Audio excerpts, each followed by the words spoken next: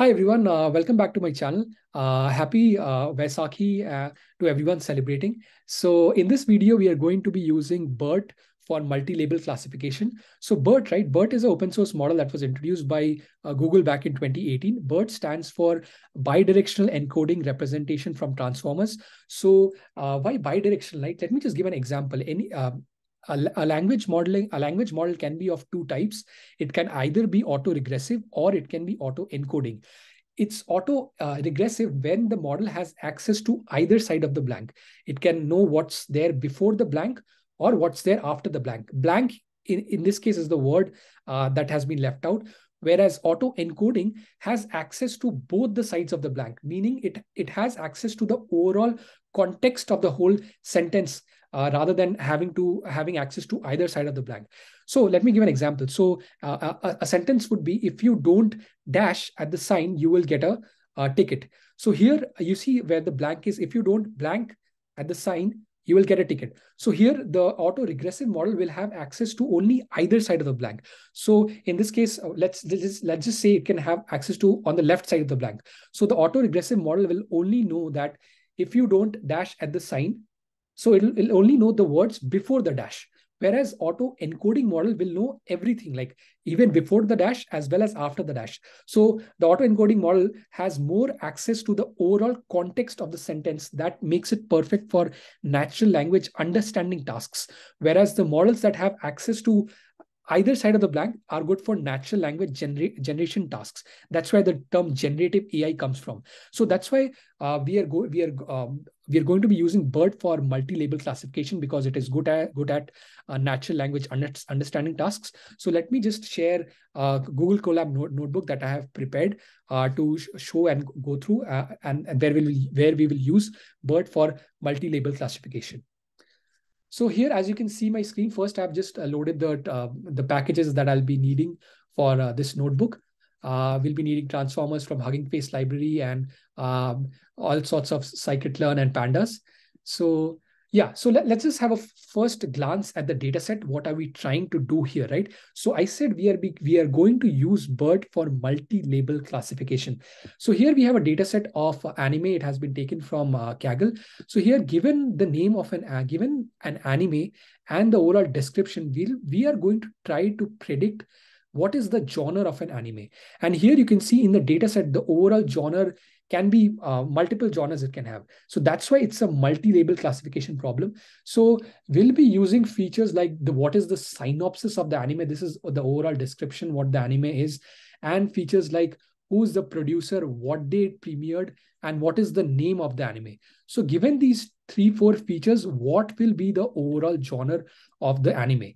So we are going to do this by using BERT. We are going to fine-tune BERT on this data set and use it for our specific use case of predicting the genres given the overall description of the anime.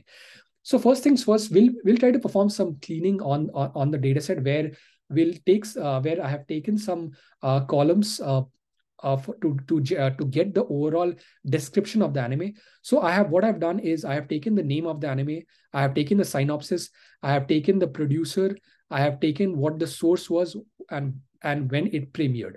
So here you can see we have all these features: the day it premiered, the source, the synopsis, and then I'm going to perform some cleaning where I'll just remove the overall like the non-printable ASCII characters that might be there in the synopsis or in the day it premiered. So that's what I'm doing here. I'm also removing some white spaces as well as removing the non-printable characters in the generated description.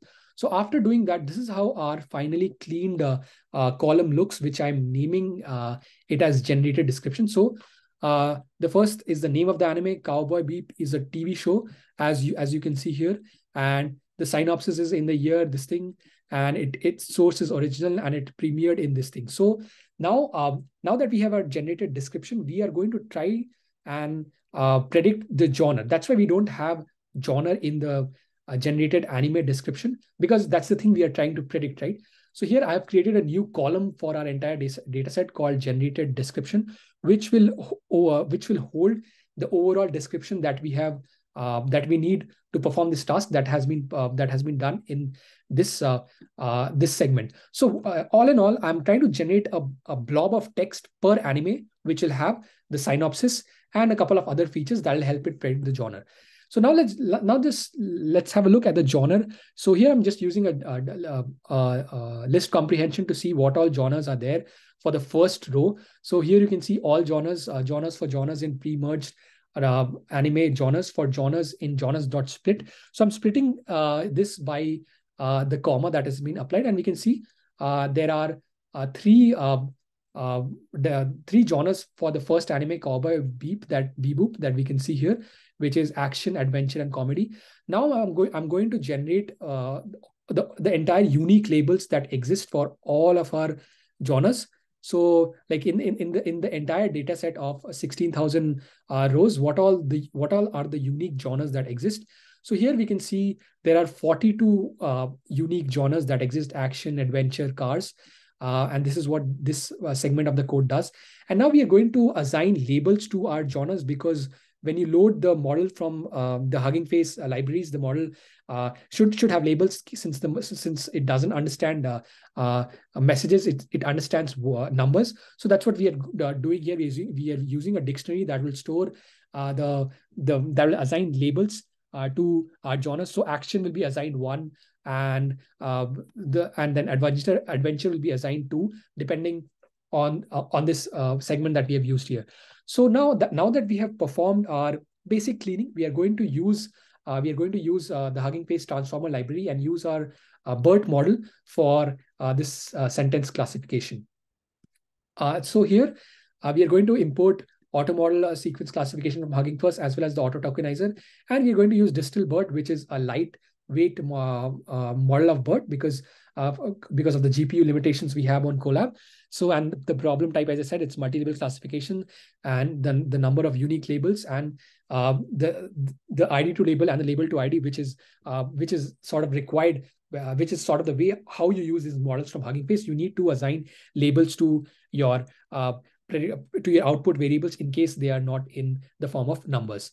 So now we are going to do two things, right? Now, since we have cleaned our overall data set, like in the beginning, cleaning has been done. Now, since the model, the way BERT was trained, we have to tokenize our input text, as well as we have to convert our output text, also the label, in a way that the machine can understand, that the way how BERT can understand. So this is what I'm doing here. I'm loading the tokenizer from BERT, which will basically tokenize the generated description that I got here. So it's going to tokenize this part, which tokenize is nothing but it'll vectorize this entire blob of text into a sequence of numbers that BERT can understand. And the other pre-processing will perform is one-hot encode our output labels. So in the first case, if you see, a Cowboy Bebop is the anime, and the genres are action, adventure, comedy. So it's going to assign one it's going to assign a sequence of ones and zeros for these genres. So wherever in the 42 genres, right, wherever these genres exist, it's going to assign a 1, and wherever they don't, it's going to assign a 0. So this is how we'll make BERT understand our overall architecture of for this data set. So right, you can see we are using the preprocess function here, which takes in examples and the text column. So two things here: vectorize your input column, and one-hot encode your labels. So that's what we are going to use. And we are now, since we are using the Hugging Face library, we are going to import the dataset library from Hugging Face, which will which aligns with how, since we are using Hugging Face's transformers library, the dataset library makes it easy and streamlined for these machine learning tasks. That's why we are using we are going to assign our dataset to the Hugging Face datasets library. So here you can see we are going to put in the synopsis, the genres, and the generated description. So here we have already loaded it, and as you can see, we are going to we have converted our dataset into test and train, and the train dataset has 12,000 rows, followed by test, which has around 3,242 rows, right? And here we basically apply our preprocess function to this to this data set, where we are going to apply the preprocess function to the labels. As I said, the labels will be one hot encoded, as well as the generated description will be tokenized.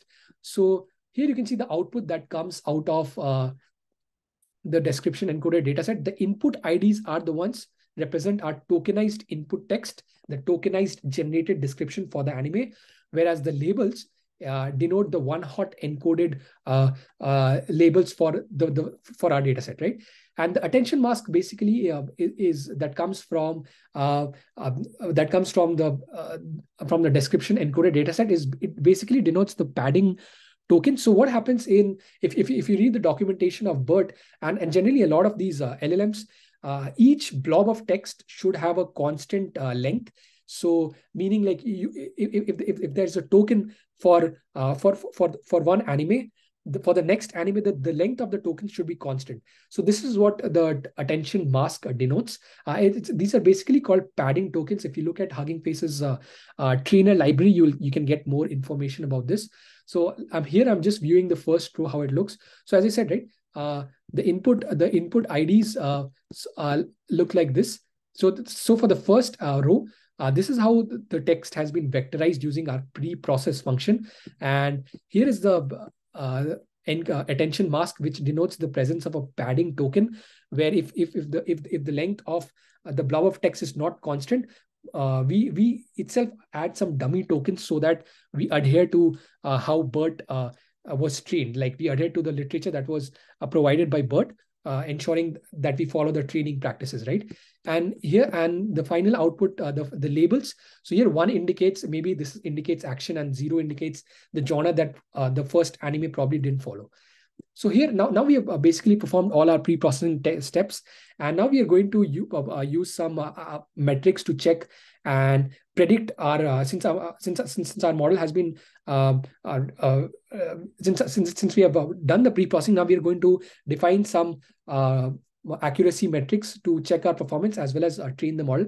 So here we have used the standard ROC, AUC, as well as accuracy, as well as the Jacquard score. So we are using here, accuracy might not be a good metric to predict what the overall accuracy of the model is, because accuracy will tell you if you look at the data set, right? So here, if the models here, because we have multiple labels, if the model says here you can see we have like 7 labels, and if the model says it's just if the model says the output is action and adventure, accuracy will probably say the accuracy is 0, right?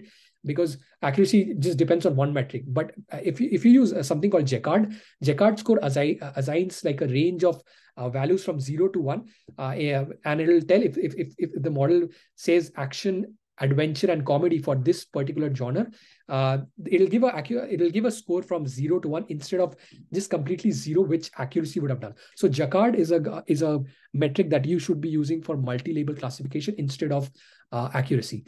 So now that we have loaded our metrics, we are going to perform our basic training using the Hugging Faces trainer framework. So there's a detailed documentation about how to use this by Hugging Face. We're going to use the trainer framework, which is a very popular framework for training large language models using the Hugging Faces trainer library. So we follow the documentation, we do the necessary imports, and we are going to use data collated with padding, which will basically take care of those attention masks, so that the length of the each blob of text remains constant, and we comply by BERT's training rules, right? So we pass our the genre prediction as well as the Jacquard score, and we set our input parameters, and we pass our data set, the train as well as the test, and now we finally train our model. So it took like around 50 minutes to train this model on this Google Colab, that the free version that I'm using, and you can see the Jacquard score kind of increasing as the epochs produce. And now finally we'll be using the classify library from Hugging Face to sort of do the predictions. If you recall, in my previous video, one of the videos that I made on using the Reddit API, I have talked in detail about how to use the Hugging Face's pipeline library for making predictions. So here we load our tokenizer from the pre-trained model, as well as the the model that we have just fine-tuned on our data set. So here we fine-tuned the model on our custom data set, and we are going to use that. I'm going to set a threshold of 0.5, meaning if the model is only confident more than 50%, then only it should give me the result. And then I'm also printing the actual labels to sort of do a comparison. So here you can see for the output, right? So for One Punch Man, the model said that it's 98% sure that it's comedy. It's 88% sure that it's a superpower genre. It's 84% sure that it's action genre. It's 76% sure that it's a parody. Whereas the actual label said it's kind of close to what the actual label said as well. It didn't probably provide super natural, but yeah, given the limitations we have on the GPU as well as the accuracy, I think the model performed fairly well.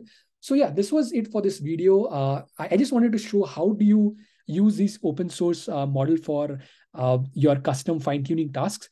And I hope you learned something from this video. Let me know if you have any questions below. I would like to thank Sinan Ozdemir. I've been following one of his books on large language modeling, and I urge all of you to read it. And a greater part of this video has been inspired from the book that I've been reading, and I'll make sure I link that book in the description section as well. So have a good day, everyone, and I'll see you in the next video. Thanks. Bye bye.